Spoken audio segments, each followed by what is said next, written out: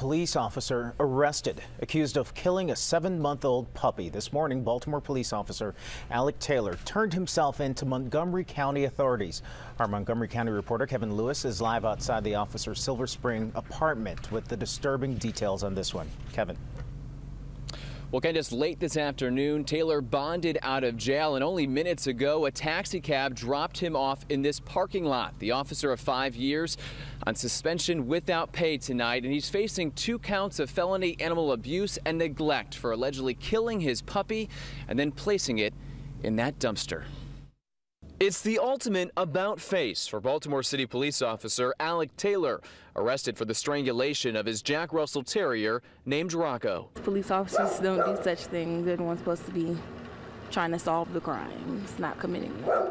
Last Wednesday, investigators say Taylor walked into his Silver Spring apartment where Rocco, an unhouse-trained puppy, had relieved himself on the carpet.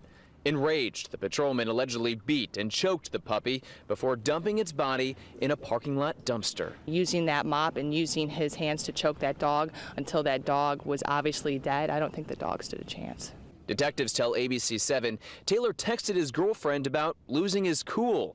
Upset, she retrieved Rocco's body, burying him at a Hyattsville park. I think he should be put in jail for a long time.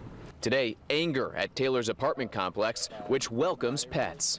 I feel like animals are no different than children. They're helpless and they depend on us for everything. I have seen him outside walking the dogs. Andre Weaver lives next door. Yeah, that's shocking news for right over here.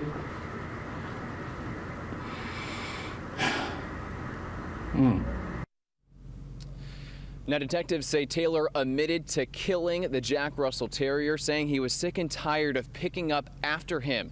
A necropsy, which is essentially an autopsy performed on dogs, found little Rocco died from blunt force trauma.